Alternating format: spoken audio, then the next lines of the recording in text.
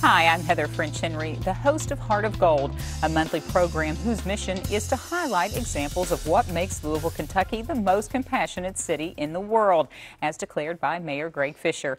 This series features local nonprofit organizations of all shapes and sizes, which are working to improve the quality of life for all Louisville citizens. Thank you for joining us today, and a special thanks to WHAS-TV for generously producing this series. This segment features Senior Care Experts. Senior Care Experts' mission is to enable seniors to live healthy, comfortable, and fulfilling lives at home. By being a trusted nonprofit provider of services, products, and information in Metro Louisville, they help older adults maintain their self-respect and dignity by helping them remain independent. I'm happy to be here with Senior Care Expert Executive Director Patty DeSalle. Hi, Patty. How are you? I'm great. Thanks for having me. I tell you, you have such a wonderful job, and I'm sure it's not a job to you. It is not a job. Tell me a little bit about senior care and what your mission is and why you feel it's so important. Well, by helping people live independently, people want to stay at home, or they want to choose where they want to age, and we believe that everybody has that right to choose. These are our oldest citizens, and some of these folks have lived in their homes for 50 years, and that's where they want to stay. So we actually we have programs and services that allow them to stay at home safely, and then that allows them to keep that self-respect and their dignity. How important is it to your residents or to the people that you serve for them to stay at home? Is that one of the #1 wishes when they seek out senior care? Is how long can I keep mom and dad home, or how long can I stay at home before I have to go into a facility? Both. Okay. The parents are usually the ones saying, I want to stay home. I do not want to go to a facility. Now, not everybody can stay at home forever. There is a time that, and we'll be the first ones to say, even though it is our mission that they stay at home, but we'll be the first ones to say it's not safe anymore. To recognize that. And it's time for you to have more social interaction. It's time for you to be someplace where it's going to be better for you in the long run. We have a lot of the adult children that will call us and say, Mom wants to stay at home, and we want to, her wishes are to stay at home, and that's what we want to do. We help a lot of seniors that their adult children are out of state, and so they can't help mom when they're that far, or dad, or mom and dad together. So it's really important just to be able to recognize what they want to do and what their wishes are. And so if we can help them stay home, even if it's just a little bit longer, that's what we're doing. And I'm sure there's so many individual needs as well. Tell me about some of the programs that you all offer. Our programs are very much to the individual. We're not a cookie cutter organization by any means. We have a home delivered meals program. Our home delivered meals are prepared by chefs. They are heart healthy, low sodium. We are really the only alternative to the Metro Meals on Wheels program. The Metro Meals on Wheels, great program. But they have federal funding, and so some of their funding has been cut, and they have a waiting list because there's certain requirements for folks. Their requirement is can you pay $7 for a meal? If we have grants and donations, we can usually help if there's financial hardship. These are like fried chicken, mashed potatoes, green beans, biscuit, and butter, and dessert. I mean, these are major meals. Sounds like I need to sign up. And I mean, they're really nice, and they have a menu, they have a choice. And so there's a volunteer that's actually taking the meal to them. This is great for the food and the nutrition, because we have found that a lot of people that are living on their own, they're eating peanut butter and crackers or a can of soup. They're not getting the right nutrition. So the food is good, but the volunteer that is knocking on the door is checking on them every day. So they're opening up the door, and our volunteers are trained to kind of, is there a change in appearance? Is there a change in behavior? Is everything okay? Have they answered the door?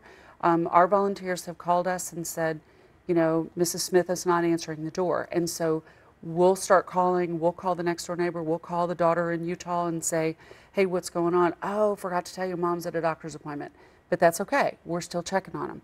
Other times, there have been life and death situations. And if that volunteer had not been knocking on that door that day, just to check on them, we may not have known. Well, let's talk about the volunteers and the population you serve. How many volunteers do you have, and what is the size of the population that you serve? We average, as far as our clients, we average about 1,500 clients a month. and we have about 225 to almost 250 volunteers. And there's only 5 staff. I mean, we're very small.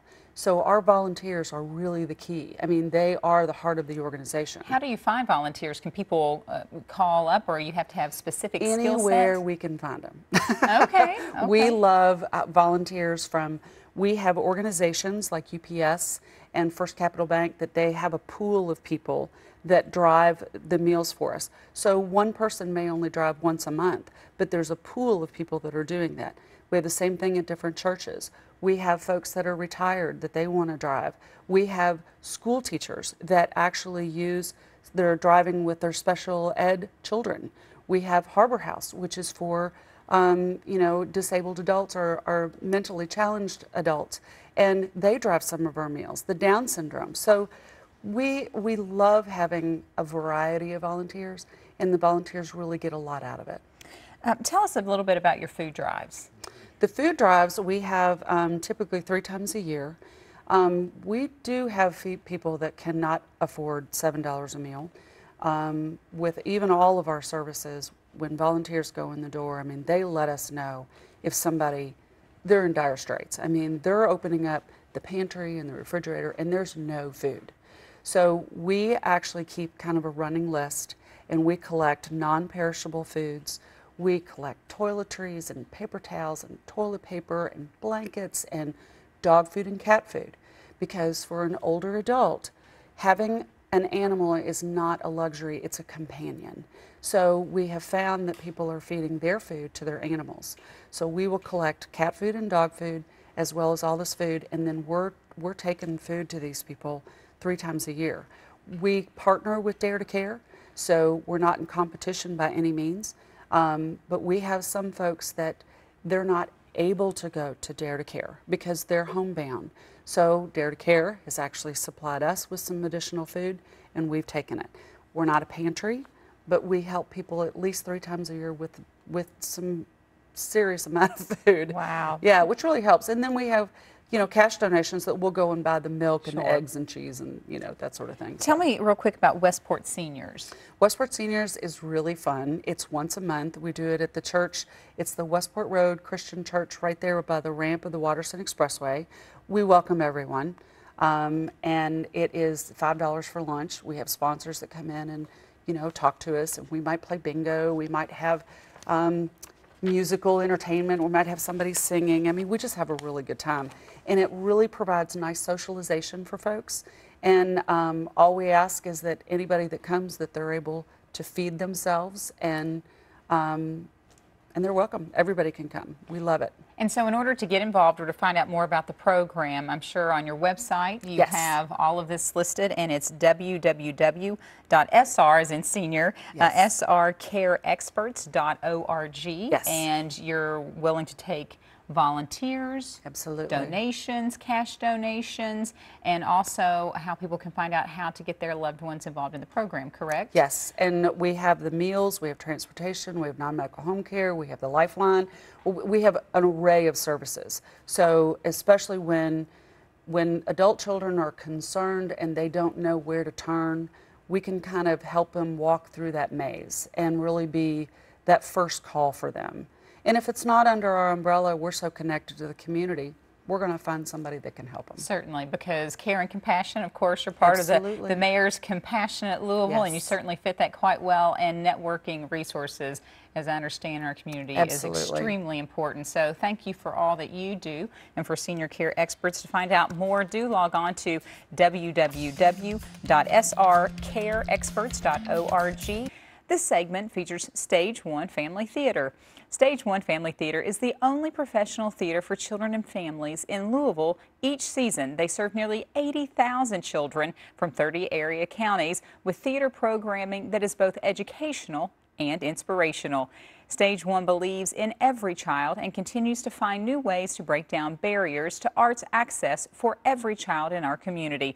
I'm here today with Stage One's Director in Development, Agil Reyes. Now, Agil, great to have you on again. Thank you so much. You Thanks are for being so here. engulfed in the theater community from being a director Yeah. and now working with children. That's right. And so let's talk a little bit about the accessibility of the work that you do and how do you make it accessible to 80,000 children? Absolutely. Well, you know, in 2010, we actually started a program called Play It Forward, which is our ticket underwriting program. And it only exists out of the generosity of our sponsors in the community who believe in this to the degree that they're willing to put this in. And every year, we're able to fully underwrite tickets for several grades for our shows. And Play It Forward is such an interesting program because it is probably the most inclusive arts program in the region. You know, we said 30 counties, but that's Kentucky and Indiana. That's every parochial, private, Catholic, homeschools.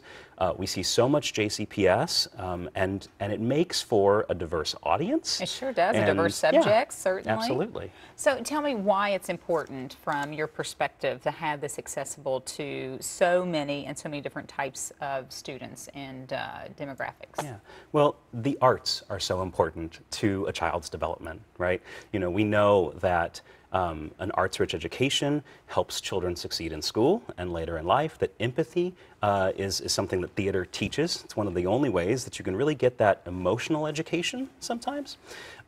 So we want to be sure that every child has the same opportunity to experience the arts regularly and richly so that they can reap those benefits. I also think it's interesting for the accessibility to let children know that this is something they can do. Oh, yeah. So many times they see, they watch, but to know that it's really tangible and they too can participate in something like this in their lifetime. Nobody wakes up when they're 30 and goes to the opera for the first time, you know, right? You have to have that experience. Okay, I won't say nobody, but you know, you have to have that experience and you have to be introduced to it. And when these kids come in and their eyes are as big as saucers, they're walking to the Kentucky Center for the Performing Arts, they're so excited. Big experience, certainly. Tell me, give me one description of a program, because as we were talking before the show about, that's a wide age range, K through 8, and different messaging. Can you give me an example of one of the programs? If I may, I'll give you an example of each. Okay. We commissioned this wonderful play called And in This Corner, Cassius Clay, about young Muhammad Ali growing up in Louisville, in segregated Louisville, and some of his decisions to become a voice in the civil rights movement. And that play, I had a mother come up to me afterward and say, you know, she's a friend, but she said, you know, this is opening up a conversation between me and my daughter that we wouldn't have had otherwise, because they didn't have the common ground to sort of talk about it. You know, and then other plays like Lily's Purple Plastic Purse, which is a nice, you know, children's classic. You know, it's got themes of bullying and patience, and kids learn because they're experiencing those stories. You know, if you think about storytelling, that is how we have passed down our values for many generations, and this is one of those ways that we really instill those values in our kids. Well, I think it's always great to be able to get a point across that could ordinarily probably be boring as an adult trying to tell a child, but then if you're educating them through entertaining them as well through play, I think that that is always so wonderful. Exactly. So what about schools? How do you get in touch with schools, or how can schools get in touch with you to be involved? You know, we have really great partners in the school system here. Both superintendents of JCPS and Archdiocese are honorary board members, so we're really connected to them. But it's really our connection to the teachers that makes a big difference. We go in and do in-school residencies with them to help them teach what they want, what they need a little help with in the curriculum, because like we said, every child learns differently, and this is one way that they can experience that. Do you have a lot of great partners within the community as businesses or other philanthropic organizations? How much time do we have? Yeah, right? keep going, absolutely. The show's yours. You know, we work with the Arts Magnet Schools, for instance, to kind of enrich some of their programming. We do work with pre-educated youth to help keep them out of the system. We've got this wonderful program with the U of L Center for Autism where we do sensory-friendly performances of each of our shows. That's another way that we're looking at accessibility. You know, those kids and their families probably wouldn't feel comfortable coming to a show unless we say, no, this is for you. It's specifically for you, so that I don't feel awkward going into a situation where there's others that aren't like that. Yeah, and we make accommodations there, and we have different lighting, we have more space in the theater, so that we know they're comfortable and they can experience it like everybody else. Well, tell me about the company of actors that you keep for this. Are these volunteer-based? You know, who writes the material? Sure. Actually, for stage one, everything is on the professional equity theater level. So there are some non-equity actors, but we keep a lot of equity contracts. So that's, you know, the professional actors that live in and around here, sometimes from Chicago, sometimes from New York. We'll bring people in if we need to. And the playwrights are also big national known playwrights. You know, Idris Goodwin, who wrote Cassius Clay for us. You know, he's had work at the Humana Festival at Actors and all over the country. So, is this the type of programming you're seeing across the country from community to community, or is this something we need to see more of? You know, it's a mix of the two. I think that a lot of the children's and family theaters across the nation are really starting to innovate with what they're doing. You know, we're doing a program later this year where we're going to integrate some technology into our story of Harold and the Purple Crayon, so kids can draw along. And that's for our little bitties, the kindergarten and second grade type age range. But you know, things like Cassius Clay, those are some of the innovative things that really speak to a community. You know, especially because he's one of our hometown heroes. You know, but also that goes on. You know, that's going to be in St. Louis at a theater there this year. And of course with Ferguson, they've had a lot of issues and they want to be able to open up that conversation, and they're using theater to do it. What I imagine too in your younger age ranges, like you said, in like K1 and 2, you're going to have to probably do some interaction to keep them involved, because their attention span is about 2.5 seconds. Oh, so. Absolutely, yeah. We keep all the shows nice and short. We also have a little storytellers program that is fully interactive. So yeah, we find ways to reach all the kids where they are. Well, excellent. I've got some lighted tutus and things at home from previous days. If you ever need to borrow any, Let's do it. flashers, Absolutely. that'd be just fine. Tell me a little bit about how you feel that this plays into the Compassionate Louisville model. Well, you know, I think part of it is that accessibility component, that we really work hard to make sure that no child, that cost is not a barrier to experiencing the arts. You know, and looking at how the arts affect those kids and give them that emotional capacity going forward. They're going to become more engaged adults. They're going to be people who want to give back to our community. I think that's great, and thank you so much for what you're doing. So if people want to get involved, if they want to donate, or if they have groups or are a group that wants to get in touch with you, I assume that they can go on www.stage1.org and talk to your folks, and I'm sure on your website there's a list of wonderful resources. All kinds of things that we do, yeah. Excellent. Well, thank you so much for being involved in the community the way you are. I don't know how you do all that you do. It seems like you're writing and doing and directing for just about everything. So, Gil, thank you so much for being here today. Again, if you'd like to find out more, please log on to www.stage1.org, or also contact us at www.compassionatelouisville.org. This segment features the Resilient Families Project at Wayside Christian Missions Hotel Louisville.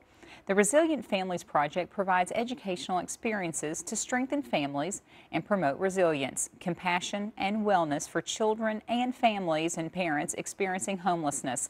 This project and its programs serve the residents of Wayside Christian Missions Hotel Louisville and Wayside Christian Missions Emergency Homeless Shelter.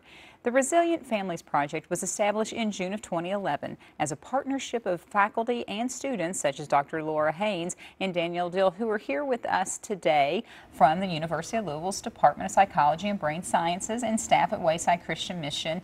Wayside Christian Missions Hotel Louisville is also home to Compassionate Louisville's Coordinating Circle, which has meetings there twice a month. And also joining us, we have Nina Mosley, who's the COO of Wayside Christian Mission as well. Now, Dr. Haynes, we've got a full couch here today, no doubt. So, Dr. Haynes, tell me a little bit about the goals of the Resilient Families Project. I know a lot of people see the Hotel Louisville down there, and I know that they may say, what is that, and what is the Resilient Families Project? So, educate us real quick. Sure. So, we have programs where our values are stated each week. Every Thursday night when we meet, we talk about the importance of family matters. We believe in the power of healthy attachment relationships, the notion that if we have positive caregivers in our lives who offer warmth and responsiveness at the same time that they offer safety and structure, that that positive relationship could potentially solve all your problems. So positiveness in your life in a structured environment, Yep. you're saying So is key. positive relationships, and typically that's caregivers and kiddos, but we also talk about we're all family, and it can be between any two people, sharing a healthy relationship where that positive support can help you get through any potential risk with some resilience. Yeah. Well, and Danielle, when do you offer these programs for the community? We hold our programs on Thursday evenings from about 6 to 8:30. We are together every Thursday throughout the year whenever U of L is in session, and of course we take breaks for holidays and a few breaks during the summer as well. Nina, how many families participate in something like this? We require all of our families to attend this program because we recognize the value of it and the importance of it. So on any given night, there's about 100 parents and children involved in this program. Have you seen the success of that type of partnership and that type of continuing support and involvement? We have seen that with the Resilient Families Project. It is absolutely unbelievable, the transformation for these parents when they go through that program. I personally attended the first graduation session, and we were all just in tears to see the parents who had learned so many new things with the children. Many of our parents have actually gotten their children back from state's custody through attending this program, participating and learning good parenting skills. And it's putting lives back together, families back together. Correct. Oh, that's excellent. Making strong families. Yes. Absolutely. Now, Danielle, obviously, as Nina had explained, 100, right? I mean, that's a large group. How do you keep everyone engaged in the conversation? Yes, well, of course, it's difficult sometimes, especially with some of our younger children who haven't quite learned the concepts of sitting down and paying attention. We work very hard to ensure that all of our programs are tailored very well to the families and are as interactive as possible. So anytime that we are reading or gathered together, we try to get the kids involved to practice social skills as well as just letting them get out of their seats for a couple of minutes. All of our programs are designed with the kids in mind. And occasionally we sometimes just ask, what would you all want to do? What would best serve you? We've done dance parties and photo booths and some things that are really making just it fun, certainly Yeah. for the younger generations. Now, Dr. Haynes, who makes up your Resilient Families project team? Sure. We have primarily students from U of L. Some of them are interns. Many of them are service learning students. Some come from our department. Some come from nursing and other departments across campus. A large portion of our team members really is going to come from alumni, so folks who've been with us for coursework and who've graduated and just never left because they've fallen in love with the families and with each other. And we also have community volunteers, community partners, and that's what I was of gonna course ask, staff right. from Wayside Christian Mission, who are our great, really our support team that never leaves our side, because we know that we have their careful care in getting us through the night in terms of caseworkers and that sort of thing. On your community partners, do you seek out community partners? Do people regularly come to you to partner in this program? That's a good question. We've had an open door policy, thanks to the Mosleys and to the hotel atmosphere in general, that people like Chaplain Michael Blanc will bring folks by. Anytime someone comes and says they're interested in volunteering, he'll just bring them in the door to kind of shadow and see what we're doing. And very often that's where people realize this is a fit, this is a place I could fall in love with my, the folks I'm meeting, with my team, maybe even with myself a little bit, learn more about kind of my purpose and my passion in the world as a citizen. And so that's one place where we end up with a good bit of connection. And then what happens is oftentimes these are folks who come with skills that are hidden gems. One great example is Erin Fitzgerald, who wrote a book called Smart Butt. And she came to us as a volunteer, was writing this book, tried out some of the vignettes and chapters and interactivities with our team. We actually worked together to earn a small grant through the Kentucky Foundation for Women.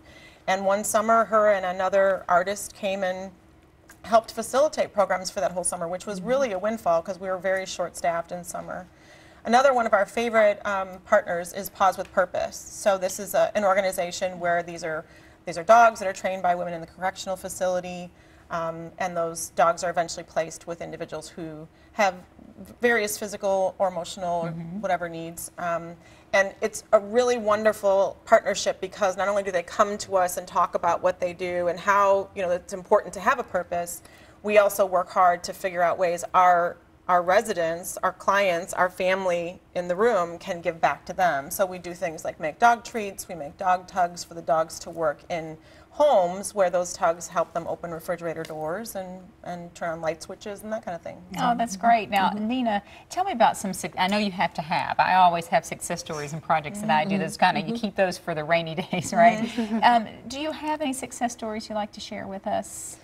Well, without naming specific families, we have had families who have come through the Resilient Families Project and Wayside Christian Mission. Many of them are women who are in recovery program, but just families in general as well, who have gone through that program and, as I said before, received their children back from state's custody. And it is just unbelievable to see them do that, to see how just elated they are when they put their families back together, and then to see that, yes, I can be a good mother and I can help my child. And so it's just very satisfying when you see all of that come together and folks are able to move out as a strong family in our community. Now, let me ask, I'm not sure who wants to answer this, what about case management? Once a family graduates from the program, I'm sure your doors are always welcome, open to them. Are there case managers involved to follow that family? We do have a caseworker that's with us every single program we have. His name's Mark Miller. He's one of my heroes. I'll never, ever not say that in terms of his support. And as you say, graduating, it's very interesting because honestly, the first year we had a graduation ceremony is the last year we had a graduation ceremony because we sort of figured out the minute you say you're done, people think they're done, and you know as a parent, we're never really done growing and learning from our kids. It's always a journey. And so on. That's right. So, so really, it's very interesting that we have a lot of families and women in the recovery program who still attend even after they're not required to. Life is always changing. There's always challenges, and we always have to learn and grow through those challenges. So thank you so much for being here today to teach us about the Resilient Families Project. And for more information on Resilient Families, you can log on to www.waysidechristianmission.org, and you can always contact us at www.compassionatelouisville.org. I'm Heather French Henry, and thank you for joining us for Heart of Gold.